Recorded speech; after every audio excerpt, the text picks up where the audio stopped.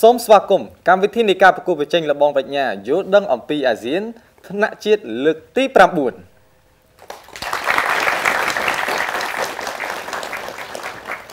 លោកស្រីអ្នកនាងកញ្ញាជាទីមេត្រីកម្មវិធីការប្រកួតប្រជែងយល់ដឹងអំពីអាស៊ានថ្នាក់ជាតិនៅក្នុងថ្ងៃនេះគឺយើងរៀបចំឡើងដើម្បីផ្ដល់ការយល់ដឹងបន្ថែមដល់បងប្អូនដែលជាយុវជនកម្ពុជាពាក់ព័ន្ធទៅនឹងបរិបទអាស៊ានដែលកម្ពុជារបស់យើងក៏ជារដ្ឋសមាជិកអាស៊ានផងដែរបាទមិនត្រឹមតែប៉ុណ្ណោះកម្មវិធីរបស់យើងក៏មានគោលបំណងចង់បញ្ជ្រាបចំណេះដឹងទាំងអស់នេះទៅកាន់សាធារណជនទូទៅតាមរយៈការប្រកួតប្រជែងរបស់បេក្ខជនបេក្ខនារីនៅក្នុងវេទិកានេះដែរយើងនឹងស្វែងរកចាប់បេក្ខជនចំនួន3រូបដែលជាបេក្ខជនឆ្នើមយើងជំរុះនៅក្នុងវគ្គនីមួយនឹងរកបេក្ខជនចំនួន3រូបដែលបងប្អូនទាំង3រូបក៏នឹងមានឱកាសនៅក្នុងការទៅចូលរួមប្រកួតថ្នាក់អន្តរជាតិនៅឯប្រទេសសិង្ហបុរីនៅចុងឆ្នាំ2020ខាងមុខនេះប្រិមត្តទូរទស្សនិកជនជាទីគោរពនិងជាទីមេត្រីខ្ញុំបាទសូមជម្រាបជូនផងដែរថានៅក្នុងឆ្នាំនេះគឺយើងមានបេក្ខជនបេក្ខនារីចូលរួមក្នុងការប្រកួតនោះគឺមានចំនួន28នាក់ដែលពួកគាត់សុទ្ធសឹងតែមកពីវិទ្យាល័យក៏ដូចជាវិទ្យាល័យរដ្ឋនិងឯកជនគឺចំនួន28នៅក្នុងរាជធានីភ្នំពេញខេត្តកណ្ដាលកំពង់ធំបាត់ដំបងពោធិ៍សាត់និងសៀមរាបហើយពួកគាត់ទាំង28នឹងធ្វើការប្រកួតប្រជែងគ្នាជារូបមន្តនៅក្នុងវគ្គជំរុះក្នុងពូលវគ្គពាក់កណ្ដាលផ្ដាច់ព្រាត់និងវគ្គផ្ដាច់ព្រាត់ដើម្បីស្វែងរកថាតើបេក្ខជនណាគឺជាបេក្ខជនឆ្នាំទាំង3ផងដែរចា៎លោកស្រីអ្នកនាងកញ្ញាជាទីមេត្រីកម្មវិធីប្រកួតប្រជែងលបងប្រាជ្ញាយល់ដឹងអំពីអាស៊ាននៅក្នុងពេលនេះក៏យើងមានវគ្គជំរុះក្នុងពូលដែលយើងបានបែងចែកជា7ពូលនៅក្នុងមួយពូលគឺមានបេក្ខជនចំនួន4រូបនឹងប្រកួតប្រជែងគ្នាហើយបើសិនជាបេក្ខជនណាដែលទទួលបានបន្ទុកខ្ពស់ជាងគេនៅក្នុងមួយពូលនឹងមានឱកាសក្នុងការទៅវគ្គបន្តចំណែកឯបេក្ខជនដែលមានចំណាត់ថ្នាក់លេខ2ដែលទទួលបានបន្ទុកខ្ពស់ជាងគេសម្រាប់បេក្ខជនលេខ2ទាំងអស់ក៏នឹងមានឱកាសទៅវគ្គបន្តផងដែរហើយយើងឃើញថាពូល A និងពូល B កន្លងផុតទៅគឺការប្រកួតមានការស្វិតស្វាញមែនទែនដោយយើងបានរកឃើញបេក្ខជនចំនួន2រូបនៅក្នុងពូលទាំងពីរដែលពួកគាត់កំពុងតែត្រៀមខ្លួននៅក្នុងការទៅវគ្គពាក់កណ្ដាលផ្ដាច់ព្រាត់ផងដែរចា៎បាទមុននឹងចាប់ផ្ដើមការប្រកួតរបស់យើងខ្ញុំបាទសូមបង្ហាញជូននូវសមាជិកភាពរបស់បេក្ខជនបេក្ខនារីនៅក្នុងពូល C តែម្ដងដូច្នេះសូមចាប់ផ្ដើមចេញពីប្អូនទី1មានឈ្មោះអ្វីដែរមកពីសាលាណាដែរសូមជម្រាបសួរនាងខ្ញុំឈ្មោះសេងកននិស័យជាសិស្សថ្នាក់ទី11ដេអងមកពីវិទ្យាល័យបាត់ទូបចាសូមបងអូនបេក្ខជនទី2សូមជម្រាបសួរខ្ញុំបាទឈ្មោះអុកមកវិបលរាជរៀនថ្នាក់ទី11មកពីវិទ្យាល័យព្រះស៊ីសុវត្ថិសូមជម្រាបសួរនាងខ្ញុំឈ្មោះលីវីឡាធីណាជាសិស្សថ្នាក់ទី11ក1មកពីសាលានីសុវណ្ណភូមិសូមជម្រាបសួរខ្ញុំបាទឈ្មោះជុំផាណាត់ជាសិស្សថ្នាក់ទី 11A មកពីវិទ្យាល័យពោធិ៍សាត់ចាលោកស្រីអ្នកនាងកញ្ញាបានស្គាល់ហើយអំពីសមាជិកភាពរបស់បេក្ខជនរបស់យើងទាំង4រូបនៅក្នុងពូល C នេះដែលឡែកបេក្ខជនទាំង4រូបនឹងមានឱកាសទៅបន្តនៅក្នុងវគ្គពាក់កណ្ដាលផ្ដាច់ព្រាត់យើងក៏នឹងមានការប្រកួតប្រជែងដោយនៅក្នុងនោះយើងមានគណៈកម្មការដែលជាអ្នកដាក់បន្ទុកចំនួន5រូបផងដែរដូច្នេះនេះខ្ញុំសូមបង្ហាញសមាជិកភាពរបស់គណៈកម្មការរបស់យើងតែម្ដងដែលគណៈកម្មការទី1របស់យើងគឺលោកបានសុកវិបុលដែលជាប្រធាននាយកដ្ឋានកិច្ចការទូតនិងសហគមន៍នៃក្រសួងការបរទេសនិងសហប្រតិបត្តិការអន្តរជាតិ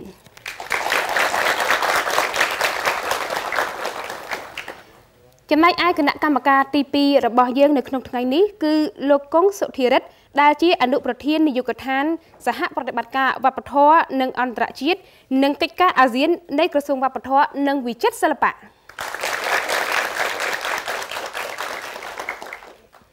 គណៈកម្មការទី3របស់យើងគឺលោកនងស៊ីណាដែលជាអនុប្រធាននាយកដ្ឋានសហប្រតិបត្តិការអន្តរជាតិនៃក្រសួងព័ត៌មានរីឯគណៈកម្មការទី4របស់យើងគឺលោកហុកសុធាដែលជាប្រធានការិយាល័យអាស៊ាននៃក្រសួងពាណិជ្ជកម្ម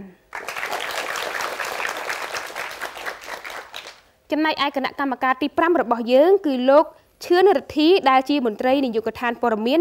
និងកិច្ចការអាស៊ាននៃក្រសួងអប់រំយុវជននិងកីឡាប្រិមត្តទូរទស្សនិកជនជាទីគោរពមុននឹងចាប់ផ្ដើមការប្រកួតប្រជែងរបស់យើងខ្ញុំបាទសូមជម្រាបជូនផងដែរថានៅក្នុងវគ្គជំរុះក្នុងពូនេះគឺយើងបានបែងចែកចេញជា3វគ្គផ្សេងទៀតគឺវគ្គពិតឬមិនពិតវគ្គពហុចម្លើយនិងវគ្គបំពេញចន្លោះ បាទ ចាហើយនៅក្នុងវគ្គសម្រាប់វគ្គពិតនឹងមិនពិតគឺយើងនឹងមាន clear ឬក៏ល្បះឲ្យបងប្អូនបេក្ខជនឆ្លើយថាពិតឬក៏មិនពិតដោយនៅក្នុងវគ្គនេះយើងក៏នឹងមានសំណួរចំនួន8សម្រាប់ឲ្យបងប្អូនដែលជាបេក្ខជននឹងជ្រើសរើសម្នាក់មួយសំណួរនៅក្នុងមួយជុំហើយយើងបែងចែកជា2ជុំនៅក្នុងវគ្គនេះបើសិនជាបងប្អូនឆ្លើយត្រូវមួយសំណួរនឹងទទួលបាន1ពិន្ទុចំណែកឯបងប្អូនដែលជាម្ចាស់សំណួរបើសិនជាឆ្លើយត្រូវនឹងទទួលបាន1ពិន្ទុបន្ថែមទៀតប៉ុន្តែបើសិនជាបងប្អូនឆ្លើយខុសនោះមិនទទួលបានពិន្ទុនោះទេចាដូច្នេះឥឡូវនេះគឺយើងចាប់ផ្ដើមវគ្គពិតឬមិនពិតតែម្ដងចាសូមចាប់ផ្ដើមពីបងប្អូនបេក្ខជនទី1ទៅសូមជ្រើសរើសសំណួរ សូមជ្រើសរើសលេខ4 ចាសំណួរទី4ចាក្រុមការងារសូមបង្ហាញសំណួរទី4 សំណួរលេខ4នៅក្នុងវគ្គពិតឬមិនពិតរង្វង់នៅលើទង់អាស៊ានតំណាងឲ្យរដ្ឋសមាជិកអាស៊ានថាតើឃ្លានេះពិតឬមិនពិតចានេះខ្ញុំសូមបញ្ជាក់សំណួរជូនដល់បងប្អូនបេក្ខជនទាំង4រូបជាថ្មីម្ដងទៀតរង្វង់នៅលើទង់អាស៊ានតំណាងឲ្យរដ្ឋសមាជិកអាស៊ានថាតើពិតឬមិនពិតសូមបងប្អូនទាំងអស់គ្នាត្រៀមលើកចម្លើយបាទបងអូនទី1ដែលមកពីវិទ្យាល័យបាក់ទុកឆ្លើយថាមិនពិតបងអូនទី2ដែលមកពីវិទ្យាល័យព្រះស៊ីសវ័តឆ្លើយថាពិតបងអូនទី3ដែលមកពីសាលារៀនសវណ្ណភូមិឆ្លើយថាមិនពិតហើយបងអូនទី4ដែលមកពីវិទ្យាល័យពោធិ៍សាត់ឆ្លើយថាមិនពិតចាយើងឃើញថាមានបងប្អូនចំនួន3រូបឆ្លើយថាមិនពិតនិងបងប្អូន1រូបឆ្លើយថាពិតដូច្នេះយើងចង់ដឹងថាតើចម្លើយនោះពិតឬមិនពិតសូមចាក្រុមការងារបង្ហាញចម្លើយគឺមិនពិតបាទ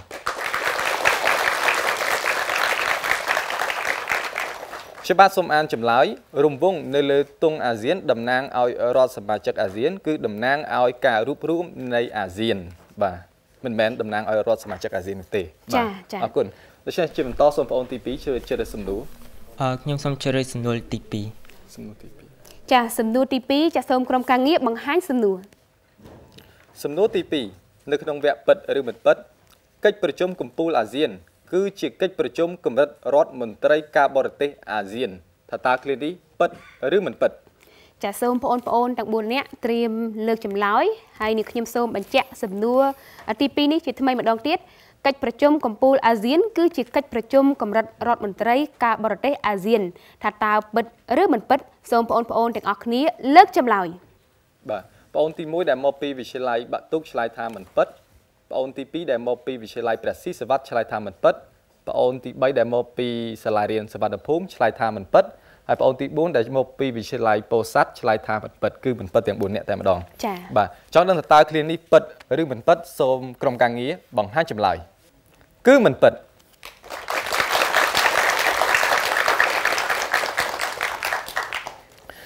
គឺកិច្ចប្រជុំកំពូលអាស៊ានគឺជាកិច្ចប្រជុំកម្រិតប្រមុខរដ្ឋឬ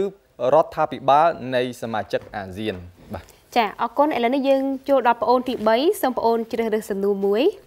នាងខ្ញុំសូមជ្រើសរើសសំណួរទី8ចាសំណួរទី8នៅក្នុងវគ្គពិតឬមិនពិតក្រោយពី ASEAN Communication Master Plan 2ដែលហៅកាត់ថា ACMP រដ្ឋសមាជិកអាស៊ានត្រូវមានកាតព្វកិច្ចអនុវត្ត ACMP 1បន្តទៀតថាតើពិតឬមិនពិតបាទខ្ញុំបាទសូមអានម្ដងទៀត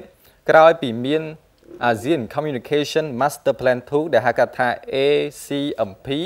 រដ្ឋសមាជិកអាស៊ានត្រូវមានកាតព្វកិច្ចអនុវត្ត ACMP 1បន្តទៀតថាតើឃ្លានេះពិតឬមិនពិតសូមបងប្អូនត្រៀមបង្ហាញចម្លើយចាបងអូនទី1ដែលមកពីវិទ្យាល័យបាក់ទុកឆ្លើយថាមិនពិតបងអូនទី2មកពីវិទ្យាល័យព្រះស៊ីសវ័តឆ្លើយថាពិត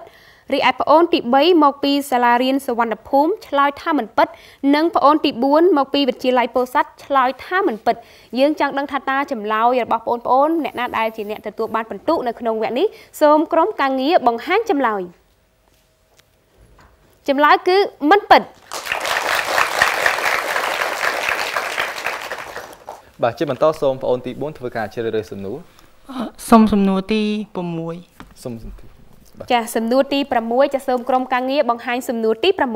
6សំណួរទី6នៅក្នុងវគ្គពិតឬមិនពិតប្រទេសដែលជាដៃគូសន្ទនាដំបូងបំផុតរបស់អាស៊ានគឺសហរដ្ឋអាមេរិកពិត ឬមិនពិត ចាសូមបញ្ជាក់ជូនដល់បងប្អូនទាំង4ម្ដងទៀតប្រទេសដែលជាដៃគូសន្ទនាដំបូងបំផុតរបស់អាស៊ានគឺសហរដ្ឋអាមេរិកថាតើពិតឬមិនពិតសូមបងប្អូនទាំងអស់គ្នាត្រៀមលើកចម្លើយ បាទបងទី1ដែលមកពីវិទ្យាល័យបាក់ទុកឆ្លើយថាមិនពិតបងទី2ដែលមកពីវិទ្យាល័យព្រះស៊ីសវត្តឆ្លើយថាមិនពិតបងទី3ដែលមកពីសាលារៀនសវណ្ណភូមិឆ្លើយថាមិនពិតហើយបងទី4ដែលមកពីវិទ្យាល័យពោធិ៍សាត់ឆ្លើយថាមិនពិតបាទគឺមិនពិតទាំង4នាក់តែម្ដងចង់ដឹងថាតើឃ្លានេះពិតឬមិនពិតសូមក្រុមការងារបង្ហាញចម្លើយគឺមិនពិតបាទខ្ញុំបាទសូមអានចម្លើយសារជាថ្មីប្រទេសដែលជាដៃគូសន្ទនាបំផុតរបស់អាស៊ានគឺមិនមែនសហរដ្ឋអាមេរិកទេគឺប្រទេសអូស្ត្រាលី ចាអរគុណឥឡូវនេះយើងបញ្ចប់ជុំទី1យើងចូលដល់ជុំទី2យើងចាប់ផ្ដើមពីប្អូនទី1ជាថ្មីម្ដងទៀតសូមប្អូនជ្រើសរើសនៅសំណួរនេះខ្ញុំសូមជ្រើសរើសយកសំណួរលេខ1ចាសំណួរលេខ1សូមក្រុមការងារបង្ហាញសំណួរលេខ1សំណួរលេខ1នៅក្នុងវគ្គចាពិតឬមិនពិតអគារថ្មីនៃលេខាធិការដ្ឋានអាស៊ានត្រូវបានសម្ពោធដាក់ឲ្យដំណើរការជាផ្លូវការស្របនឹងការប្រារព្ធខួបលើកទី52ឆ្នាំនៃការបង្កើតអាស៊ាននៅថ្ងៃទី8ខែសីហាឆ្នាំ2019ថាតើពិតឬមិនពិតបាទខ្ញុំបាទសូមអានម្ដងទៀតអគារថ្មីនៃលេខាធិការដ្ឋានអាស៊ានត្រូវបានសម្ពោធដាក់ឲ្យដាក់ឲ្យដំណើរការជាផ្លូវការស្របនឹងការប្រារព្ធខួបលើកទី52ឆ្នាំនៃការបង្កើតអាស៊ាននៅថ្ងៃទី8ខែសីហាឆ្នាំ2019ថាតើឃ្លានេះពិតឬមិនពិតចាសសូមបងប្អូនទាំងអស់គ្នាត្រៀមលើកចម្លើយចាមានអ្នកឆ្លើយថាពិតនិងមានអ្នកឆ្លើយថាមិនពិតចំណែកឯអ្នកគ្រប់គ្រងគិតថាពិតឬមិនពិតចាពិតឬមិនពិតឆ្លើយតាមមិត្តភ័ក្តិចាសូមឆ្លើយឲ្យខ្លាំងៗបន្តិចចាពិតឬមិនពិតចាមានអ្នកពិតមានអ្នកមិនពិតអញ្ចឹងចម្លើយដែលត្រឹមត្រូវយើងរងចាំអត់ទាំងអស់គ្នាចាសូមក្រុមការងារបង្ហាញចម្លើយគឺពិត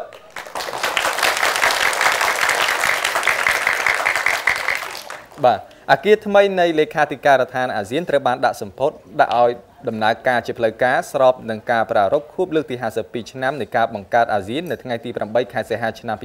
2019គឺជាចម្លើយពិតចាឥឡូវនេះយើងបន្តទៀតចូលដល់ប្អូនទី2ខ្ញុំបានសូមយកសំណួរទី5សំណួរទី5សំណួរទី5នៅក្នុងវគ្គពិតឬមិនពិតផែនការមេស្ដីពីការតភ្ជាប់អាស៊ានឆ្នាំ2025សង្កត់ធ្ងន់លើវិស័យយុទ្ធសាស្ត្រចំនួន5រួមមាននិរន្តរភាពនៃហេដ្ឋារចនាសម្ព័ន្ធនវានុវត្តន៍ផ្នែក Digital លំហូរភស្តុភារកម្មឧត្តមភាពបទបញ្ញត្តិនិងលំហូរប្រជាពលរដ្ឋថាតើឃ្លានេះពិតឬមិនពិតចា៎នេះខ្ញុំសូមបញ្ជាក់សំណួរជូនដល់បងប្អូនជាថ្មីម្ដងទៀតផែនការមេស្ដីអំពីការតភ្ជាប់អាស៊ានឆ្នាំ2025សង្កត់ធ្ងន់ទៅលើវិស័យយុទ្ធសាស្ត្រចំនួន5ដែលរួមមាននិរន្តរភាពនៃហេដ្ឋារចនាសម្ព័ន្ធនវានុវត្តន៍ផ្នែក Digital លំហូរភស្តុភារកម្មឧត្តមភាពបទបញ្ញត្តិនិងលំហូរប្រជាពលរដ្ឋថាតើពិតឬមិនពិតសូមបងប្អូនទាំងអស់គ្នាត្រៀមលើកចម្លើយបាទបងអូនទី1ដែលមកពីវិទ្យាល័យបាក់ទុកឆ្លើយថាពិតបងអូនទី2ដែលមកពីវិទ្យាល័យព្រះស៊ីសវត្តឆ្លើយថាពិតបងអូនទី3ដែលមកពីសាលារៀនសវណ្ណភូមិឆ្លើយថាពិតនិងបងអូនទី4ដែលមកពីវិទ្យាល័យពោធិ៍សាត់ឆ្លើយថាពិតបាទចង់ដឹងថាតើឃ្លានេះពិតឬមិនពិតសូមក្រុមការងារបង្ហាញចម្លើយគឺពិតចាសសូមអបអរសាទរដល់បងប្អូនទាំង4បាទចាអរគុណឥឡូវយើងបន្តចូលដល់ប្អូនទី3សូមបងប្អូនជ្រើសរើសនៅសំណួរចាសូមជ្រើសរើសសំណួរទី7សំណួរទី7សំណួរទី7នៅក្នុងវគ្គពិតឬមិនពិតក្រុមប្រឹក្សាសម្របសម្រួលអាស៊ានASEAN Coordinating Council ដែលរួមមានរដ្ឋមន្ត្រីការបរទេសនៃបណ្ដាប្រទេសសមាជិកអាស៊ានគឺជាយន្តការធ្វើសេចក្តីសម្រេចចិត្តកំពូលរបស់អាស៊ានថាតើពិតឬមិនពិតបាទខ្ញុំបាទសូមអានម្ដងទៀតក្រុមប្រឹក្សាសម្របសម្រួលអាស៊ានដែលរួមមានរដ្ឋមន្ត្រីការបរទេសនៃបណ្ដាប្រទេសសមាជិកអាស៊ានគឺជាយន្តការធ្វើសេចក្តីសម្រេចចិត្តកំពូលរបស់អាស៊ានថាតើឃ្លានេះពិតឬមិនពិតសូមបងប្អូនបង្ហាញចម្លើយចាប្អូនទី1ដែលមកពីវិទ្យាល័យបាក់ទុកឆ្លើយថាមិនពិតប្អូនទី2ដែលមកពី ចាវិទ្យាល័យព្រះស៊ីសវត្តឆ្លើយថាពិតប្អូនទី3មកពីសាលារៀនសវណ្ណភូមិឆ្លើយថាមិនពិតនិងប្អូនទី4មកពីវិទ្យាល័យពោធិ៍សាត់ឆ្លើយថាពិតដូច្នេះចង់ដឹងថាតើចម្លើយនេះពិតឬមិនពិតចាសូមក្រុមការងារបង្ហាញចម្លើយគឺមិនពិត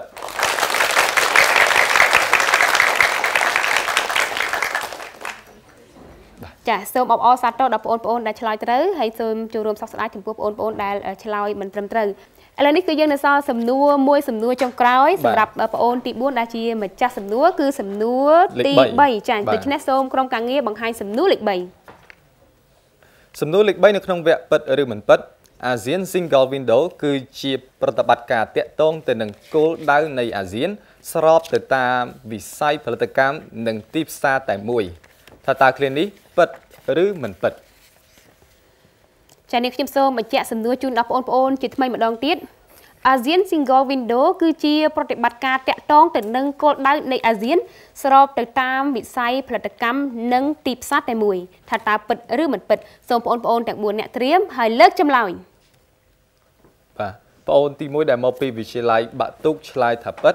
បងអូនទី2ដែលមកពីវិទ្យាល័យព្រះស៊ីសវត្តឆ្លើយថាមិនពិតបងអូនទី3ដែលមកពីសាលារៀនសវណ្ណភូមិឆ្លើយថាពិតនិងបងអូនទី4ដែលមកពីវិទ្យាល័យពោធិ៍សាត់ឆ្លើយថាមិនពិតមានពិត2មានមិនពិត2ចង់ដឹងថាតើឃ្លានេះពិតឬមិនពិតសូមក្រុមការងារបង្ហាញចម្លើយគឺចម្លើយពិត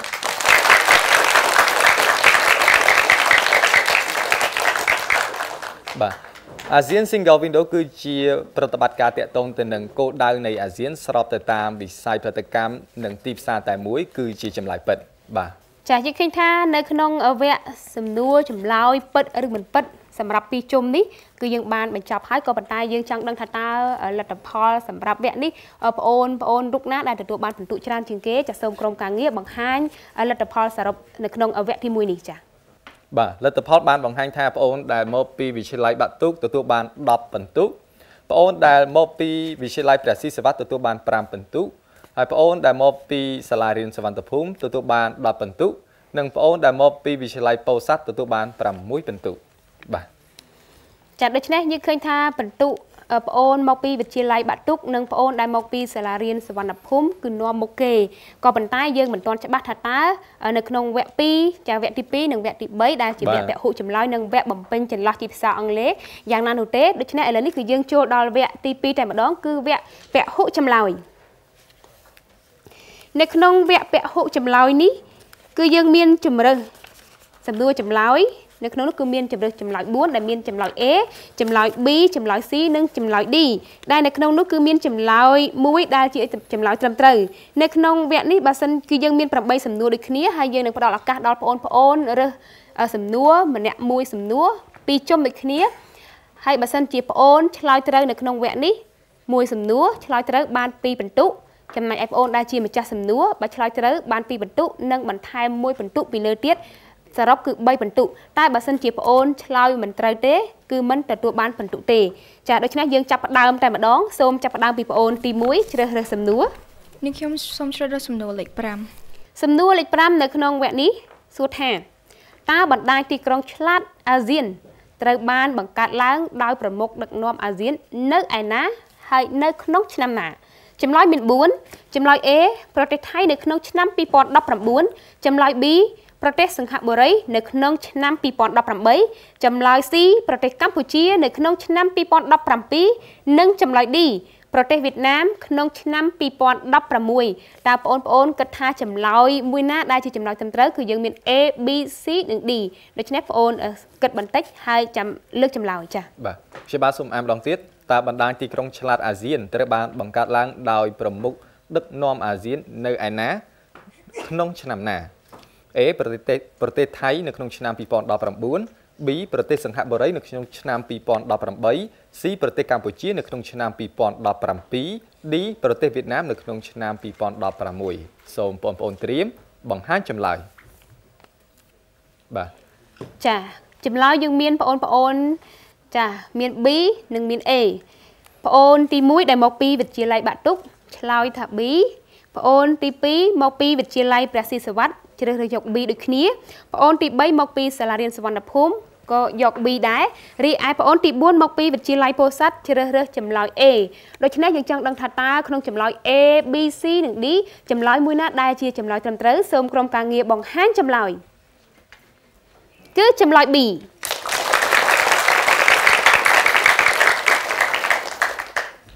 បណ្ដាញទីក្រុងឆ្លាតអាស៊ានត្រូវបានបង្កើតឡើងដោយប្រមុខដឹកនាំអាស៊ាននៅឯប្រទេសសិង្ហបុរីក្នុងឆ្នាំ2018ចាឥឡូវយើងបន្តចូលដល់បងអូនទី2សូមជ្រើសរើសសំណួរសំណួរលេខ1ចាបាទសូមក្រុមការងារបង្ហាញនៅសំណួរលេខ1សំណួរលេខ1នៅក្នុងវគ្គពហុចម្លើយតើអាស៊ាន Charter មានប៉ុន្មានជំពូក A 13 B 30 C 55 D 52ចាសូមបញ្ជាក់សំណួរជូនបងប្អូនម្ដងទៀតតើអាស៊ាន Charter មានប៉ុន្មានជំពូកចម្លើយ A មាន13ចម្លើយ B មាន30ចម្លើយ C មាន55និងចម្លើយ D មាន52ចាបងប្អូនត្រៀមលើកចម្លើយបងអូនទី1ដែលមកពីវិទ្យាល័យបាក់ទុកឆ្លើយថា A បងអូនទី2ដែលមកពីវិទ្យាល័យព្រះស៊ីសវត្តឆ្លើយថា C បងអូនទី3ដែលមកពីសាលារៀនសវណ្ណភូមិឆ្លើយថា A និងបងអូនទី4ដែលមកពីវិទ្យាល័យពោធិ៍សាត់ឆ្លើយថា A យើងមាន A និង C តើ A ឬក៏ C ជាចម្លើយត្រឹមត្រូវសូមក្រុមការងារបង្ហាញចម្លើយគឺចម្លើយ A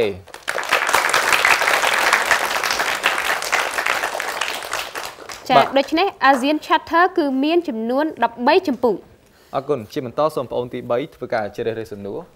នេះខ្ញុំសូមជ្រើសរើសសំណួរទី3ចាសំណួរទី3ចាសូមក្រុមការងារបង្ហាញសំណួរទី3សំណួរទី3នៅក្នុងវគ្គពហុចម្លើយចានៅក្នុងព្រឹត្តិការណ៍ SEA Games លើកទី30ឆ្នាំ2019នៅប្រទេសហ្វីលីពីនក្រុមប្រតិភូកីឡាករកម្ពុជារកបានមេដាយមាសចំនួនចម្លើយ A 3គ្រឿងចម្លើយ B 4គ្រឿងចម្លើយ C 5គ្រឿងនិងចម្លើយ D 6គ្រឿងថាតើចម្លើយមួយណាដែលជាចម្លើយត្រឹមត្រូវសូមបងអូនជ្រើសរើសបាទជាការពិតពីព្រោះថា SEA Games ទើបតែប្រព្រឹត្តចប់ទៅកាលពីថ្មីនេះនៅក្នុងឆ្នាំ2019ហើយយើងដឹងថាកម្ពុជាយើងរកបានមេដាយមាសដែរប៉ុន្តែយើងអត់ដឹងថាមេដាយមាសប្រមាណគ្រឿងទេគឺ A 3គ្រឿង B 4គ្រឿង C 5គ្រឿងនិង D 6គ្រឿងដូច្នេះសូមបងប្អូនបង្ហាញចម្លើយបងអូនទី1ដែលមកពីវិទ្យាល័យសំទុះវិទ្យាល័យបាក់ទុកឆ្លើយថា A បងអូនទី2ដែលមកពីវិទ្យាល័យព្រះស៊ីសវត្តឆ្លើយថា D ហើយបងអូនទី3ដែលមកពីសាលារៀនសវណ្ណភូមិឆ្លើយថា D និងបងអូនទី4ដែលមកពីវិទ្យាល័យពោធិ៍សាត់ឆ្លើយថា B បាទមានដល់ទៅ3ចម្លើយ A D ឬក៏ B មួយណាដែលជាចម្លើយត្រឹមត្រូវសូមក្រុមការងារបង្ហាញចម្លើយគឺចម្លើយ B បាទ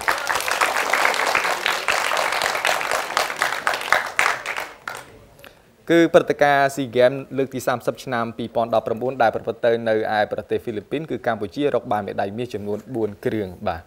ចាអរគុណសូមបន្តដល់បងអូនទី4សូមបងអូនជ្រើសរើសសំណួរសូមសំណួរទី8សំណួរទី8ចាសូមក្រុមការងារបង្ហាញសំណួរទី8សំណួរទី8នៅក្នុងវគ្គពហុចម្លើយផ្កាតំណាងជាតិ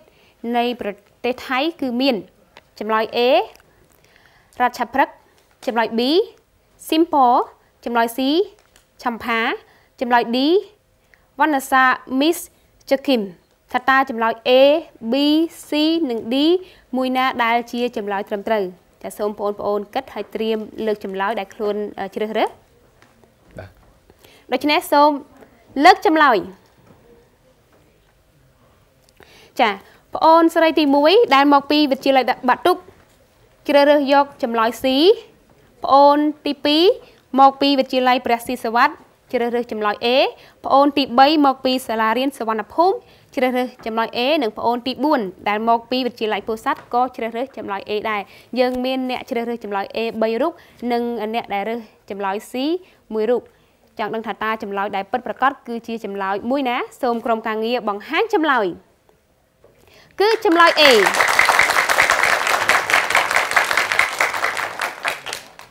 តំណាងជាតិនៃប្រទេសថៃគឺរដ្ឋាភិបាលផ្ការដ្ឋាភិបាលនេះបើនៅក្នុងភាសាកម្ពុជារបស់យើងដែលយើងតែងតែហៅគឺផ្កាលឿងរាជចាបើយើង ធ្វើដំណើរតាមដងផ្លូវនៅក្នុងរាជធានីភ្នំពេញរបស់យើងមួយចំនួនក៏យើងធ្លាប់ឃើញហើយនៅរដូវផ្កានេះឃើញមានផ្កាលឺរីកនេះចាឥឡូវនេះជុំទី1សម្រាប់វគ្គពហុចម្លើយគឺបានបញ្ចប់យើងចូលដល់ជុំទី2ដោយចាប់ផ្ដើមពីប្អូនទី1ជាថ្មីម្ដងទៀតសូមប្អូនទី1ជ្រើសរើសសំណួរខ្ញុំសូមជ្រើសរើសយកសំណួរលេខ7សំណួរលេខ7ចាសូមក្រុមការងារបង្ហាញសំណួរលេខ7ចាសំណួរលេខ7សំណួរលេខ7គឺតើមួយណាខាងក្រោមនេះមិនមែនជាថ្ងៃបុណ្យឈប់សម្រាកនៅប្រទេសសិង្ហបុរី A Good Friday B Vesak Day D Deepavali D Lantern Festival បាទតើ A B C ឬក៏ D មួយណាជាចម្លើយត្រឹមត្រូវនេះខ្ញុំសូមបញ្ជាក់សំណួរនិងចម្លើយទាំង4ជូនដល់បងប្អូនទាំង4នាក់ជាថ្មីម្ដងទៀតតើមួយណាខាងក្រោមនេះមិនមែនជាថ្ងៃបុណ្យឈប់សម្រាកនៅឯប្រទេសសិង្ហបុរីចម្លើយ A គឺ Good Friday ចម្លើយ B ចា Vesak Day ចម្លើយ D Deepavali និងចម្លើយ D Lantern Festival ចាបងប្អូនត្រៀមលើកចម្លើយសូមលើកចម្លើយបាទបងអូនទី1ដែលមកពីវិទ្យាល័យបាត់ទុកឆ្លើយថា D បងអូនទី2ដែលមកពីវិទ្យាល័យព្រះស៊ីសវត្តឆ្លើយថា D បងអូនទី3ដែលមកពីសាលារៀនសវណ្ណភូមិឆ្លើយថា D និងបងអូនទី4ដែលមកពីវិទ្យាល័យពោធិ៍សាត់ឆ្លើយថា D បាទ D ទាំង4នាក់តែម្ដងចាចង់ដឹងថាតើបងប្អូនទាំង4ទទួលបានពិន្ទុដែរឬទេនៅក្នុងសំណួរមួយនេះសូមក្រុមការងារបង្ហាញចម្លើយគឺចម្លើយ D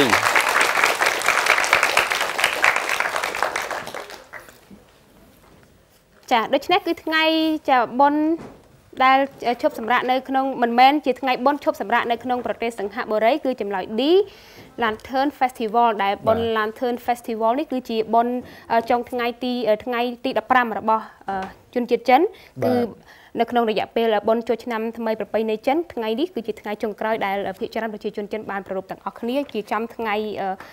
ពេញបរមីតែម្ដងជាបន្តគឺសូមបងអូនទី2ជ្រើសរើសនៅសំណួរបាទសូមជ្រើសរើសសំណួរទី4សំណួរទី4ចាសូមក្រុមការងារបង្ហាញសំណួរទី4សំណួរទី4នៅក្នុងវគ្គនេះប្រទេសកម្ពុជាបានចូលក្នុងអង្គការពាណិជ្ជកម្មពិភពលោកដែលហៅកាត់ថា WTO នៅឆ្នាំចម្លើយ A 1999ចម្លើយ B ឆ្នាំ2002ចម្លើយ C ឆ្នាំ2004និងចម្លើយ D ឆ្នាំ2006ថាតើចម្លើយ A B C និង D មួយណាគឺជាចម្លើយត្រឹមត្រូវបាទខ្ញុំបាទសូមបញ្ជាក់សំណួរម្ដងទៀតប្រទេសកម្ពុជាបានចូលក្នុងអង្គការពាណិជ្ជកម្មពិភពលោកដែលហៅថា WTO នៅក្នុងឆ្នាំ A 1999 B 2002 C 2004 D 2006ចាសូមបងប្អូនទាំងអស់គ្នាត្រៀមលើកចម្លើយអូនៅក្នុងវគ្គនេះយើងមាន A B C D តែម្ដងដូច្នេះមានន័យថាមានតែមួយរូបទេតែទទួលបានពិន្ទុនៅក្នុងវគ្គនេះចាដូច្នេះយើងចង់ដឹងថាតើជាក្នុងចំណោមបងប្អូនទាំង4នាក់នរណានឹងទទួលបានពិន្ទុនៅសម្រាប់សំណួរមួយនេះសូមក្រុមការងារបង្ហាញចម្លើយគឺចម្លើយ C បាទប្រទេសកម្ពុជាបានចូលក្នុងអង្គការពាណិជ្ជកម្មពិភពលោកដែលហៅកាត់ថា WTO គឺនៅក្នុងឆ្នាំ2004ហើយសូមអបអរសាទរដល់បងប្អូនបេក្ខជនដែលមកពីវិទ្យាល័យព្រះស៊ីសវត្តផងដែរបាទចាអរគុណយើងសូមបន្តទៅបងប្អូនទី3សូមបងប្អូនជ្រើសរើសសំណួរសូមជ្រើសរើសសំណួរទី2ចាសំណួរទី2ចាសូមក្រុមការងារបង្ហាញសំណួរទី2សំណួរទី2នៅក្នុងវគ្គនេះតើបច្ចុប្បន្នកម្ពុជាត្រូវដើរតួនាទីជាប្រទេសសម្របសម្រួលសម្រាប់ឆ្នាំ2018ដល់ឆ្នាំ2021រវាងអាស៊ាននិងប្រទេសដៃគូសន្តិនិកមួយណាចម្លើយមាន4ចម្លើយ A សាធារណរដ្ឋកូរ៉េចម្លើយ B នូវែលសេឡង់ចម្លើយ C ជប៉ុនចម្លើយ D រុស្ស៊ីចាបងប្អូនគិតពិចារណាហើយជ្រើសរើសចម្លើយមួយណាដែលគិតថាជាចម្លើយត្រឹមត្រូវខ្ញុំបាទសូមអានម្ដងទៀតតើបច្ចុប្បន្នកម្ពុជាដើរតួនាទីជាប្រទេសសម្របសម្រួលសម្រាប់ឆ្នាំ2018ដល់ឆ្នាំ2021រវាងអាស៊ាននិងប្រទេសដៃគូសន្តិនិកមួយណា A សាធារណរដ្ឋកូរ៉េ B នូវែលសេឡង់ C ជប៉ុន D រុស្ស៊ីថាតើ A B C ឬក៏ D សូមបងប្អូនបង្ហាញចម្លើយចាយើងមានចម្លើយ B និងចម្លើយ C ដែលឡាយចម្លើយ A និងចម្លើយ D គឺមិនមានអ្នកជ្រើសរើសទេដូច្នេះយើងចង់ដឹងថាតើចម្លើយដែលពិតប្រាកដដែលត្រឹមត្រូវតើជាចម្លើយមួយណាចាសូមក្រុមការងារបង្ហាញចម្លើយ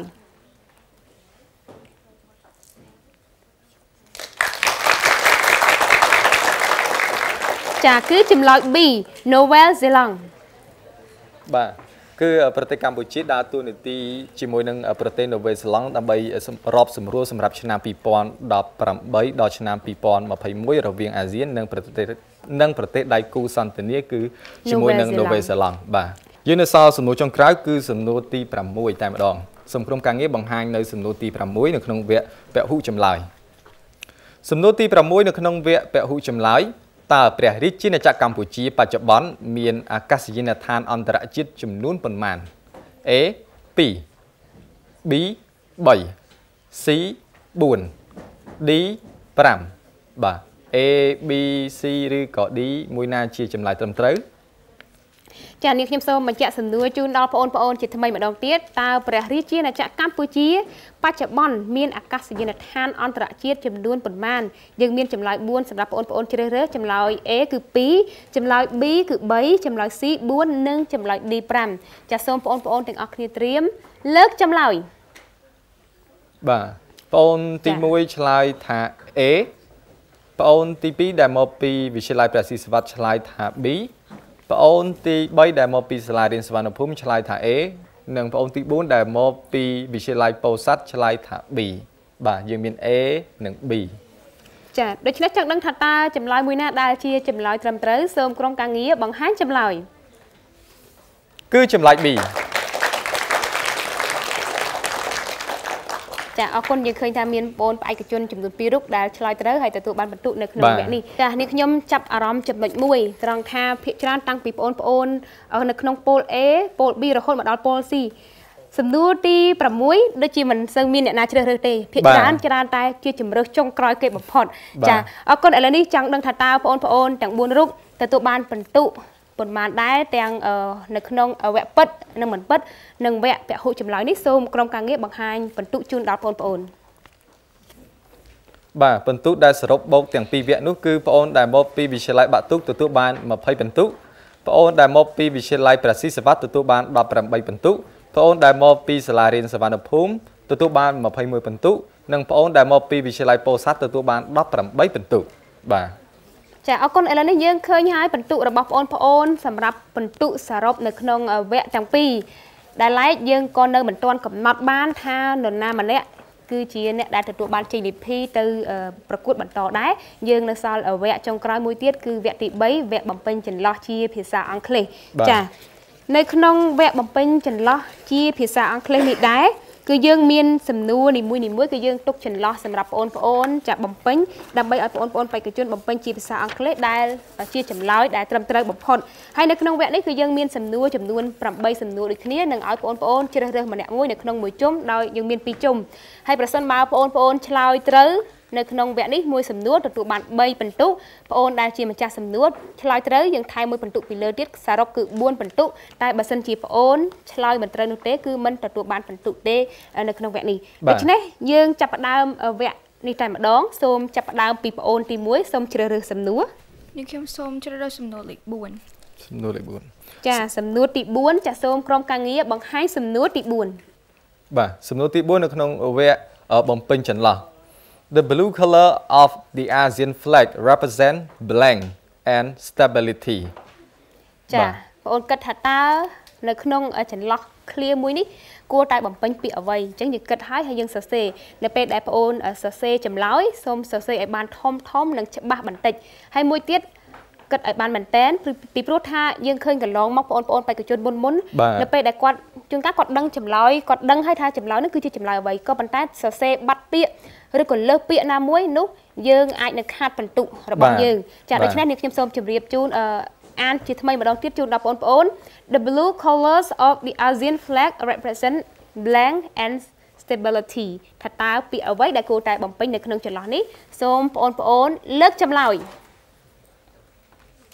បាទបងអូនដែលមកទី1ចាបងអូនទី1ដែលមកពីវិទ្យាល័យបាក់ទុកឆ្លើយថា peace ប្អូនទី2ដែលមកពីវិទ្យាល័យប្រសិទ្ធវត្តឆ្លើយថា peace ដូចគ្នាហើយប្អូនទី3ដែលមកពីសាលារៀនសវណ្ណភូមិឆ្លើយថា peace ដូចគ្នាហើយនិងប្អូនទី4ដែលមកពីវិទ្យាល័យពោធិ៍សាត់ឆ្លើយថា peace ដូចគ្នាគឺដូចគ្នាទាំងអស់ចាដូច្នេះយើងចង់ដឹងថាតើចម្លើយ peace របស់ប្អូនទាំង4ជាចម្លើយដែលទទួលបានពិន្ទុឬក៏យ៉ាងណាចាសូមក្រុមការងារបង្ហាញចម្លើយចាសូមអបអរសាទរដូច្នេះពាក្យដែលត្រូវបំពេញនៅក្នុងចន្លោះនេះគឺពាក្យ peace បងប្អូនទាំង4គឺឆ្លើយបានត្រូវល្អដូចគ្នា The blue colors of the ASEAN flag represent peace and stability ចាអរគុណជាបន្តគឺសូមបងប្អូនទី2ធ្វើការជ្រើសរើសសំណួរខ្ញុំបាទសូមជ្រើសរើសសំណួរទី7ចាសំណួរទី7ចាសូមក្រុមការងារបង្ហាញសំណួរទី7បាទសំណួរទី7នៅក្នុងផ្នែកបំពេញចន្លោះជាភាសាអង់គ្លេស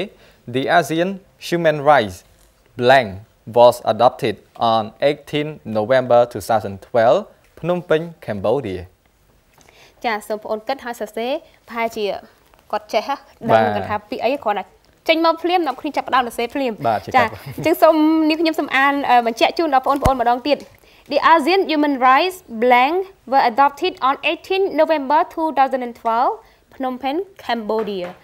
ថាតើពាក្យអ្វីដែលជាពាក្យត្រឹមត្រូវសម្រាប់បំពេញនៅក្នុងចន្លោះនេះសូមបងប្អូនទាំង4លើកចម្លើយចាសូមបងប្អូនបែរមកខាងនេះបន្តិចចាបងប្អូនទី1ដែលមកពីវិទ្យាល័យបាក់ទុកឆ្លើយថា declaration បងប្អូនទី2មកពីវិទ្យាល័យព្រះស៊ីសវត្តឆ្លើយថា charter បងប្អូនទី3មកពីសាលារៀនសវណ្ណភូមិឆ្លើយថា declaration និងបងប្អូនទី4មកពីវិទ្យាល័យពោធិ៍សាត់ឆ្លើយថា declaration ដូច្នេះចម្លើយរបស់បងប្អូនទាំង4គឺមាន3រូបឆ្លើយថា declaration និងបងប្អូនទី2ឆ្លើយថា charter យើងចង់ដឹងថាតើនៅក្នុងចន្លោះមួយនេះថាតើពាក្យអ្វីដែលគួរតែបំពេញឲ្យត្រូវទៅនឹងឃ្លានេះសូមក្រុមការងារបង្ហាញចម្លើយសូមអបអរសាទរ declarationចាដូច្នេះចម្លើយគឺបងប្អូនចំនួន3រូបឆ្លើយត្រូវ declaration The ASEAN Human Rights Declaration were adopted on 18 November 2012 ភ្នំពេញ Cambodia ចាឥឡូវនេះគឺយើងបន្តចូលដល់បងប្អូនទី3សូមបងប្អូនជ្រើសរើសសំណួរនាងខ្ញុំសូមជ្រើសរើសសំណួរទី1ចាសំណួរទី1ចាសូមក្រុមការងារបង្ហាញសំណួរទី1 The ASEAN Agreement on Trade Boundary has pollution was signed in the year of ចាអញ្ចឹងបងប្អូនគិតមើលថាតើចន្លោះខាងក្រោយគេហ្នឹងគួរតែបំពេញចាអ្វីបាទខ្ញុំបាទសូមអានម្ដងទៀត The ASEAN Agreement on Trade Boundary Health Pollution was signed in the year of បាទដូច្នេះសូមបងប្អូនត្រៀមបង្ហាញចម្លើយបងចាយើងឃើញថាបងប្អូនទាំង4នៅក្នុងសំណួរនេះនៅក្នុងឃ្លានេះគឺពួកគាត់ឆ្លើយដូចគ្នាតែម្ដងឆ្នាំ2002ប្រហែលជាចម្លើយដែលត្រឹមត្រូវទេពីព្រោះថាពួកគាត់សរសេរដូចគ្នាអញ្ចឹងយើងចង់ដឹងថាតើចម្លើយឆ្នាំ2002របស់បងប្អូនគឺជាចម្លើយដែលទទួលបានពិន្ទុឬក៏យ៉ាងណាចាសូមក្រុមការងារបង្ហាញចម្លើយ2002ចា2002ចាសូមអបអរសាទរដល់បងប្អូនទាំង4រូបនៅក្នុងវគ្គនេះគឺចាទទួលបានពិន្ទុដូចគ្នាតែម្ដងចាឥឡូវនេះសូមបន្តចូលដល់បងអូនទី4សូមសំណួរទី5ចាសំណួរទី5សំណួរទី5នៅក្នុងវគ្គបំពេញចន្លោះជាភាសាអង់គ្លេស Singapore recognized for official languages namely English, Chinese, Malay and blank ចាសូមបញ្ជាក់ឃ្លានេះជូនដល់បងអូនម្ដងទៀត Singapore recognized four official languages, namely English, Chinese, Malay, and blank. ថាតើពាក្យអ្វីគួរតែបំពេញចាសសូមបងប្អូនលើកចម្លើយចាបងអូនទី1មកពីវិទ្យាល័យបាក់ទុកឆ្លើយថា Tamil បងអូនទី2មកពីវិទ្យាល័យព្រះស៊ីសវត្តឆ្លើយថា Tamil ដូចគ្នាបងអូនទី3ឆ្លើយថា Tamilនិងបងអូនទី4មកពីវិទ្យាល័យពោធិ៍សាត់ក៏ឆ្លើយថា Tamil ដែរដូច្នេះចម្លើយគឺដូចគ្នាតែម្ដងចង់ដឹងថាតើចម្លើយនេះគឺជាចម្លើយដែលត្រឹមត្រូវឬក៏យ៉ាងណាចាសសូមក្រុមការងារបង្ហាញចម្លើយចាសសូមអបអរសាទរ Tamil នេះខ្ញុំគ្រាន់តែពេលឃើញបង្ហាញសំណួរ ហើយលោកសំណាងទៅតែអានបានបន្តិចទេបងសរសេរឲ្យបាត់ហើយអញ្ចឹងមានន័យថាសំណួរនេះគឺពួកគាត់ចាចេះទាំងអស់គ្នាតែម្ដងចាអរគុណចាអរគុណយើងបន្តចូលដល់ជុំទី2សម្រាប់វគ្គបំពេញចន្លោះជាភាសាអង់គ្លេសចាប់ផ្ដើមពីប្អូនទី1ជាថ្មីម្ដងទៀតខ្ញុំសូមជ្រើសរើសយកសំណួរលេខ2ចាសំណួរលេខ2ចាសូមក្រុមការងារបង្ហាញសំណួរលេខ2បាទសំណួរលេខ2គឺ2017 mark the celebration of blank anniversary of ASEAN establishment បាទចាបងអូនគិតថាតើពាក្យអ្វីដែលគួរតែបំពេញនេះខ្ញុំសូមបញ្ជាក់ឃ្លានេះជូនដល់បងប្អូនទាំង4រូបជាថ្មីម្ដងទៀតចា2017 mark the celebration of blank anniversary of ASEAN establishment ថាតើពាក្យអ្វីគួរតែបំពេញនៅក្នុងចន្លោះសម្រាប់ឃ្លាមួយនេះចាសូមបងប្អូនទាំងអស់គ្នាត្រៀមនិងលើកចម្លើយ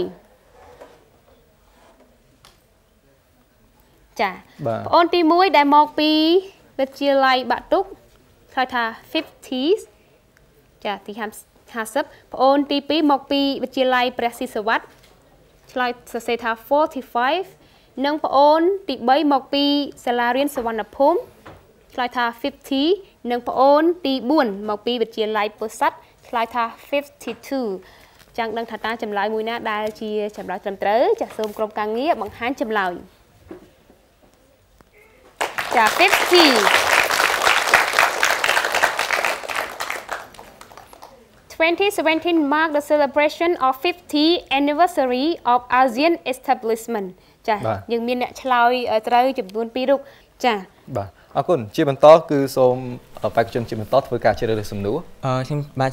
ជ្រើសរើសសំណួរទី3 To enhance the development and promotion of ASEAN as a blank tourism destination with world-class standard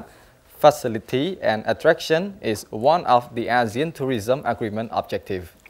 ចាដូច្នេះចង់ដឹងថាតើបងប្អូនទាំង4នាក់បំពេញចន្លោះនៅចន្លោះនេះពាក្យអ្វីនោះសូមបងប្អូនទាំងអស់គ្នាលើកចម្លើយបាទបងអូនទី1ដែលមកពីវិទ្យាល័យបាក់ទុកឆ្លើយថា single បងអូនទី2ដែលមកពីវិទ្យាល័យព្រះស៊ីសវត្តឆ្លើយថា single ដូចគ្នាបងអូនទី3ដែលមកពីសាលារៀនសុវណ្ណភូមិឆ្លើយថា single ដូចគ្នានិងបងអូនទី4ដែលមកពីវិទ្យាល័យពោធិ៍សាត់ឆ្លើយថា single ដូចគ្នាពីព្រោះថាពួកគាត់បង្ហាញថាគាត់នៅ single បាទអរគុណនិយាយលេងទេបាទដូច្នេះចង់ដឹងថាតើពាក្យថា single គឺជាពាក្យត្រឹមត្រូវឬក៏មិនត្រឹមត្រូវសូមក្រុមការងារបង្ហាញចម្លើយអបអរសាទរចាពាក្យដែលត្រឹមត្រូវចាពាក្យដែលត្រឹមត្រូវគឺ single ចាបងប្អូនឆ្លើយបានល្អមែនទែននៅក្នុងវគ្គនេះចាអរគុណសូមបន្តចូលដល់បងប្អូនទី3សូមជ្រើសរើសសំណួរនាងខ្ញុំសូមជ្រើសរើសសំណួរទី6ចាសំណួរទី6ចាសូមក្រុមការងារបង្ហាញសំណួរទី6 The head of ASEAN Secretariat is known as blank ថាតើពាក្យអ្វីដែលត្រូវបំពេញនៅក្នុងសំណួរមួយនេះយើងឃើញមានចន្លោះដល់ទី2ចន្លោះទី2មានន័យថាពាក្យហ្នឹងគឺពីរពាក្យចាបាទខ្ញុំបានសូមអានម្ដងទៀត The head of ASEAN Secretariat is known as blank ចាថាតើពាក្យអ្វីដែលបងប្អូននឹងសរសេរបំពេញនៅក្នុងចន្លោះទាំងពីរនេះសូមបងប្អូនទាំង4នាក់ត្រៀមលើកចម្លើយបងអូនទី1ចាបងអូនទី1ដែលមកពីវិទ្យាល័យបាក់ទុកឆ្លើយថា Secretary General បងអូនទី2ដែលមកពីវិទ្យាល័យព្រះស៊ីសវត្តឆ្លើយថាចាសូមបងអូនបែរមកខាងនេះបន្តិចចា Peace Unity បងអូនទី3ដែលមកពីចាសាលារៀនសុវណ្ណភូមិឆ្លើយថា Secretary General និងបងអូនទី4ដែលមកពីវិទ្យាល័យពោធិ៍សាត់ឆ្លើយថា Secretary General ដូចគ្នាដូច្នេះចង់ដឹងថាតើចម្លើយដែលត្រឹមត្រូវដែលត្រូវបំពេញពាក្យនៅក្នុងចន្លោះនេះជាពាក្យអ្វីសូមក្រុមការងារបង្ហាញចម្លើយ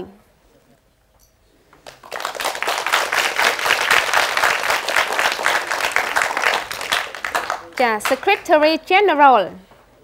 ដូច្នេះ the head of ASEAN Secretariat is known as Secretary General អរគុណច្រើនឥឡូវនេះចាយើងបន្តបាទយើងจะបន្តទៅទៀតព្រោះថាយើងនៅសល់តែមួយសំណួរចុងក្រោយទេគឺសំណួរលេខ8តែម្ដងបាទសូមក្រុមការងារបង្ហាញនៅសំណួរទី8បាទសំណួរទី8គឺជាសំណួរចុងក្រោយនៅក្នុងផ្នែកបំពេញចន្លោះ APSC stand for ASEAN blank security community ចាដូច្នេះសម្រាប់ចន្លោះមួយនេះបងអូនគិតថាតើពាក្យអ្វីគួរតែបំពេញបន្ថែមពីខាងមុខនេះខ្ញុំសូមបញ្ជាក់ clear នេះជាថ្មីម្ដងទៀតជូនដល់បងប្អូន APSC stand for ASEAN blank security community ថាតើពាក្យអ្វីដែលគួរតែបំពេញឲ្យត្រូវទៅនឹង clear មួយនេះចាសូមបងប្អូនទាំងអស់គ្នាត្រៀមនិងលើកចម្លើយចាបងអូនទី1ដែលមកពីវិទ្យាល័យបាក់ទុកឆ្លើយថា political បងអូនទី2ដែលមកពីវិទ្យាល័យព្រះស៊ីសវត្តឆ្លើយថា political និងបងអូនទី3ដែលមកពីសាលារៀនសវណ្ណភូមិឆ្លើយថា political និងបងអូនទី4ដែលមកពីវិទ្យាល័យពោធិ៍សាត់ឆ្លើយថា post ដូច្នេះចង់ដឹងថាតើចម្លើយបងប្អូនត្រូវដែរឬទេសូមក្រុមការងារបង្ហាញចម្លើយ political ចាសូមអបអរសាទរដល់ចាបងប្អូនដែលឆ្លើយត្រូវនឹង clear នេះបំពេញត្រូវគឺ political ASPRC stand for ASEAN Political Security Community ចាអរគុណដូច្នេះនៅក្នុងវគ្គចុងក្រោយសម្រាប់ជុំទី3នេះដែរយើងខ្ញុំទាំងពីរអ្នកក៏សូមចាផ្ដល់ចាវេទិកាជូនដល់គណៈកម្មការរបស់យើងដើម្បីចាផ្ដល់ជាមតិយោបល់និងប្រកាសបន្ទុកជូនដល់បងប្អូនទាំង4ចាសូមអញ្ជើញបាទសារជាថ្មីម្ដងទៀតតាំងនាមឲ្យគណៈកម្មការផ្ដល់បន្ទុកខ្ញុំបាទសូមគោរពជម្រាបសួរទស្សនិកជនដែលកំពុងតាមដានការផ្សាយការប្រកួតកម្មវិធីលបងប្រាជ្ញាយល់ដឹងពីអាស៊ានជម្រាបសួរលោកគ្រូអ្នកគ្រូបងប្អូនសិស្សានុសិស្សបេក្ខជនបេក្ខនារីដែលកំពុងមានវត្តមានផ្ទាល់នៅក្នុងបន្ទប់ផ្សាយនៃកញ្ចក់ទូរទស្សន៍ជាតិកម្ពុជាឆ្លងតាមការប្រកួតប្រជែងនៅក្នុងវគ្គនេះជារួមខ្ញុំសង្កេតឃើញថាបងប្អូនធ្វើបានល្អច្រើនក៏ប៉ុន្តែមានសំណួរមួយចំនួនឃើញថាបងប្អូនឆ្លើយហាក់ដូចជាមានការភ័ន្តច្រឡំពេលខ្លះខ្ញុំគិតថាសំណួរហ្នឹងចម្លើយហាក់ដូចជាបានឆ្លើយរួចទៅហើយកាលពីសំណួរមុនប៉ុន្តែដល់ពេលមក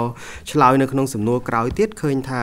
បងប្អូនមួយចំនួនគាត់នៅតែមានការភ័ន្តច្រឡំអញ្ចឹងខ្ញុំសូមធ្វើការបកស្រាយបញ្យល់នៅចំណុចមួយចំនួនដែលបងប្អូនបានឆ្លើយដោយមានការភ័ន្តច្រឡំដូចតទៅចំណុចទី1នៅក្នុងផ្នែកសំណួរពិតនិងមិនពិតនៅក្នុងសំណួរទី2ឃើញថាបងប្អូនឆ្លើយបានត្រឹមត្រូវទាំងអស់គ្នានៅពេលហ្នឹងសំណួរសួរថាកិច្ចប្រជុំកំពូលអាស៊ានជាកិច្ចប្រជុំកម្រិតរដ្ឋមន្ត្រីការបរទេសអាស៊ានអញ្ចឹងចម្លើយគឺមិនមែនទេកិច្ចប្រជុំកំពូលអាស៊ានគឺជាកិច្ចប្រជុំកំពូលកម្រិតប្រមុខរដ្ឋាភិបាលនៃប្រទេសសមាជិកអាស៊ានដោយឡែកនៅក្នុងសំណួរទី7នៅពេលដែលគេសួរថាក្រុមប្រឹក្សាសម្របសម្រួលអាស៊ានដែលភាសាអង់គ្លេសយើងហៅថា ASEAN Coordinating Council ដែលនៅក្នុងនោះរួមមានសមាជិកចូលរួមដោយរដ្ឋមន្ត្រីការបរទេសនៃប្រទេសសមាជិកអាស៊ានគឺជាយន្តការធ្វើសេចក្តីសម្រេចចិត្តកម្ពុជារបស់អាស៊ានយើងឃើញថាបែរជាមានបងប្អូនមួយចំនួនហ្នឹងគាត់ជ្រើសរើសយកសំណួរហ្នឹងថាជាសំណួរត្រឹមត្រូវទៅវិញអញ្ចឹងកន្លែងនេះបងចង់សូមបញ្ជាក់ប្រាប់បងប្អូនបន្តិចថាយោងទៅតាមធម្មនុញ្ញអាស៊ានយើងក៏លេចមើលទៅមាត្រា7គឺបានចែងយ៉ាងច្បាស់ថាកិច្ចប្រជុំកំពូលអាស៊ានគឺជាស្ថាប័នដែលធ្វើសេចក្តីសម្រេចចិត្តកំពូលរបស់អាស៊ានកិច្ចប្រជុំកំពូលអាស៊ានត្រូវបានចូលរួមដោយប្រមុខរដ្ឋនិងប្រមុខរដ្ឋាភិបាលនៃប្រទេសដែលជាសមាជិកអាស៊ានដោយឡែកមាត្រា8បានកំណត់យ៉ាងច្បាស់ថាកិច្ចប្រជុំក្រុមប្រឹក្សាសម្របសម្រួលអាស៊ានដែលហៅថា ASEAN Coordinating Council គឺជាកិច្ចប្រជុំធ្វើការសម្របសម្រួលមួយសម្រាប់ត្រៀមរៀបចំកិច្ចប្រជុំកំពូលមានន័យថាគឺជាកិច្ចប្រជុំមួយដែលសមាជិកចូលរួមដោយរដ្ឋមន្ត្រីការបរទេសហើយគោលបំណងនៃការរៀបចំកិច្ចប្រជុំនេះគឺដើម្បីសម្របសម្រួលជំហរទៅលើឯកសារមួយចំនួនជាពិសេសគឺឯកសារដែលពាក់ព័ន្ធទៅនឹងឯកសារដែលស្ថិតនៅក្រោមសសរស្តម្ភទាំង3របស់អាស៊ានអញ្ចឹងគោលបំណងនៃការរៀបចំនេះគឺគ្រាន់តែជាការត្រៀមលក្ខណៈដើម្បីជូនដល់ប្រមុខដឹកនាំនៃបណ្ដាប្រទេសអាស៊ានគាត់ធ្វើសេចក្តីសម្រេចចិត្តទៅលើបញ្ហាណាមួយនៅក្នុងកិច្ចប្រជុំកំពូលអាស៊ានកន្លែងនេះបងសូមគូបញ្ជាក់បន្តិចដើម្បីជៀសវាងការភ័ន្តច្រឡំដោយសារតែកិច្ចប្រជុំក្រុមប្រឹក្សាសម្របសម្រួលអាស៊ានហ្នឹងសមាជិកចូលរួមគឺជារដ្ឋមន្ត្រីការបរទេស ហើយដែលឡែកយើងក៏មានកិច្ចប្រជុំអាស៊ានមួយទៀតដែរដែលយើងមានឈ្មោះថា ASEAN Foreign Minister Meeting ហើយដែលឡែកសមាជិកភាពនៃការចូលរួមនោះក៏សុទ្ធតែជារដ្ឋមន្ត្រីការបរទេសដែរអញ្ចឹងបើសិនជាទៅប្រឡងនៅវគ្គក្រោយសូមបងអូនបើសិនជាមានសំណួរដែលចេញបហផែននេះសូមបងអូនធ្វើការបែងចែកឲ្យច្បាស់កិច្ចប្រជុំទាំងពីរនេះមិនមែនជាកិច្ចប្រជុំតែមួយទេត្បិតបើទោះបីជាសមាជិកភាពដែលចូលរួមហ្នឹងគឺជារដ្ឋមន្ត្រីការបរទេសអាស៊ានទាំងអស់ក៏ដោយពីព្រោះសារជាតិនៃការប្រជុំហ្នឹងគឺខុសគ្នាដែលឡែកពាក់ព័ន្ធទៅនឹងកិច្ចប្រជុំរដ្ឋមន្ត្រីការបរទេសអាស៊ានហ្នឹងគឺផ្ដោតសំខាន់ទៅលើការពិភាក្សាទៅលើបញ្ហានយោបាយនិងទំនាក់ទំនងជាមួយនឹងដៃគូខាងក្រៅចំណុចមួយទៀតនៅក្នុងចំណុចសំណួរពហុចម្លើយគឺសំណួរទី1បងគិតថាសំណួរនេះបងអូនដែលជ្រើសរើសយកចម្លើយមិនត្រឹមត្រូវបងអូនប្រហែលជាមានការភ័ន្តច្រឡំអញ្ចឹងដោយសារតែនៅក្នុងហ្នឹងគេសួរសំណួរនេះគឺពាក់ព័ន្ធសួរថាតើអាស៊ានcharter មានប៉ុន្មានចម្ពុះហើយបងឃើញអូនជ្រើសរើសយកចម្លើយ55អញ្ចឹងបងគិតថាបងអូនប្រហែលជាមានការភ័ន្តច្រឡំរវាងចម្ពុះនិងមាត្រាអញ្ចឹងចំពោះបងប្អូនដែលត្រូវបន្តទៅធ្វើការ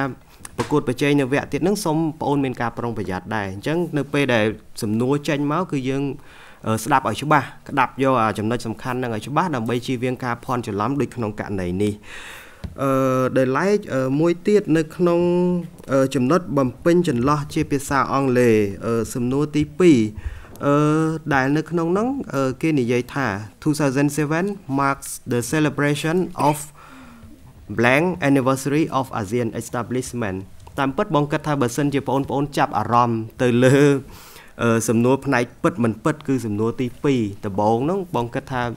ចម្លើយប្រហែលជានៅលើហ្នឹងហើយពីព្រោះមុនហ្នឹងគេនិយាយអំពីការសម្ពោធអាគារថ្មីនៃលេខាធិការដ្ឋានអាស៊ានប្រារព្ធធ្វើទៅស្របជាមួយនឹងការប្រារព្ធខួប52ឆ្នាំគឺនៅឆ្នាំ2019អញ្ចឹងបើ52ឆ្នាំ2019យើងដក2ឆ្នាំមកគឺឆ្នាំ2017គឺគម្រប់ខួប50ឆ្នាំហើយអញ្ចឹងនេះគ្រាន់តែជាចំណុចក៏ដូចជាការកត់សម្គាល់មួយចំនួនដែលបងចង់ឲ្យបងប្អូនធ្វើការចាប់អារម្មណ៍សម្រាប់ការត្រៀមចូលរួមវគ្គបន្តទៀតបាទសូមអរគុណហើយខ្ញុំក៏សូមបកគលវេទិកានេះជូនដល់បងឈឿននិទ្ធីដើម្បីធ្វើការបូកសរុបប្រកាសលទ្ធផលបាទសូមអរគុណ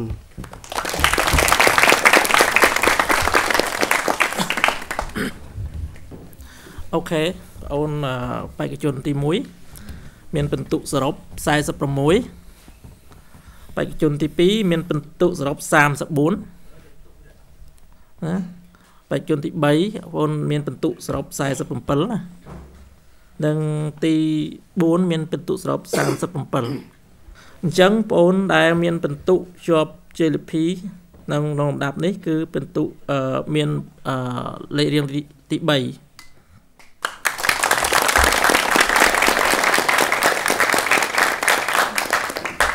ហើយ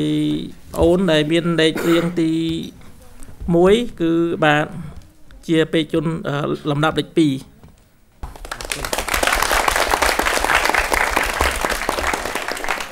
ចាដូច្នេះសូមអបអរសាទរដល់ប្អូនទី3ដែលមកពីសាលារៀនសុវណ្ណភូមិ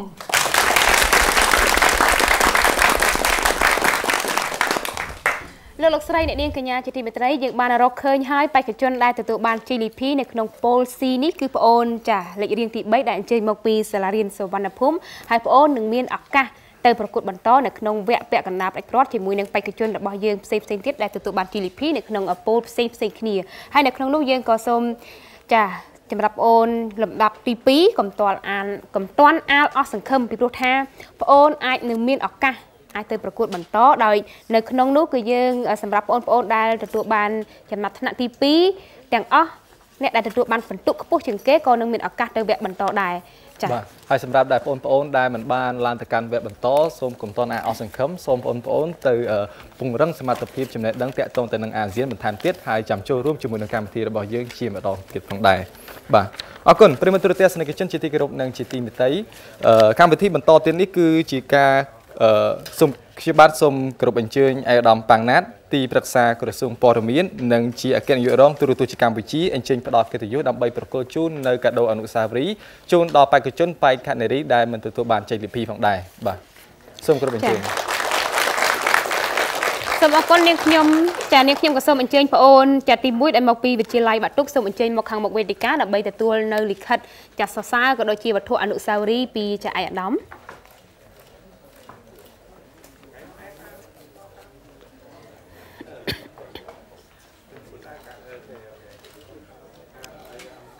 ចាសូមអរគុណជាបន្តនេះខ្ញុំសូមអញ្ជើញចាបងអូនទី2ដែលមកពីវិទ្យាល័យព្រះស៊ីសវ័តសូមអញ្ជើញមកខាងមុខវេទិកាដើម្បីទទួលលិខិតចាសរសើរក៏ដូចជាវត្ថុអនុស្សាវរីយ៍ពីកម្មវិធីរបស់យើងចា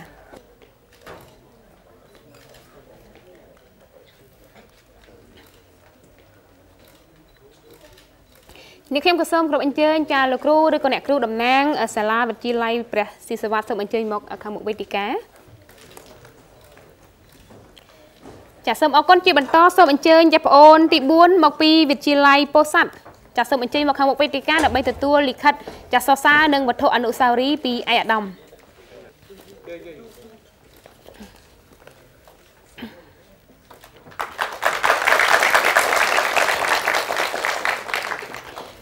លោកស្រីអ្នកនាងកញ្ញាជាទីមេត្រីនៅក្នុងពូល C នេះគឺយើងបានរកឃើញបេក្ខជនដែលមានឱកាសបន្តទៅវគ្គពាក់កណ្ដាលផ្ដាច់ព្រាត់ហើយដែលឡែកចាសម្រាប់បងប្អូនដែលមិនទទួលបាន GLP នៅក្នុងវគ្គនេះសង្ឃឹមថាពេលដែលបងប្អូនត្រឡប់ទៅគេហដ្ឋានវិញនឹងខិតខំរៀនសូត្រនិងស្រាវជ្រាវរកឯកសារបន្ថែមទៀតដើម្បីបង្កើនចំណេះដឹងរបស់ខ្លួនហើយក៏អាចនឹងមានឱកាសចូលរួមនៅប្រកួតនៅក្នុងកម្មវិធីផ្សេងជាច្រើនទៀតដែរចាលោកស្រីនាងកញ្ញាជាទីមេត្រីសម្រាប់ចាវគ្គប្រកួតនៅក្នុងពូល C នៅពេលនេះគឺបានបញ្ចប់នេះខ្ញុំសូមអរគុណដល់លោកអ្នកដែលបានចំណាយពេលវេលាដ៏មានតម្លៃដើម្បីតាមដានទស្សនាកម្មវិធីរបស់យើងតាំងពីដើមដល់ចប់ក៏សូមចាជូនពរដល់លោកអ្នកឲ្យជួបប្រទះតែសេចក្តីសុខនិងសេចក្តីចម្រើនគ្រប់ពេលវេលានៅពេលនេះយើងខ្ញុំទាំងអស់គ្នាសូមអរគុណសូមគោរពលាជួបគ្នានៅវគ្គក្រោយ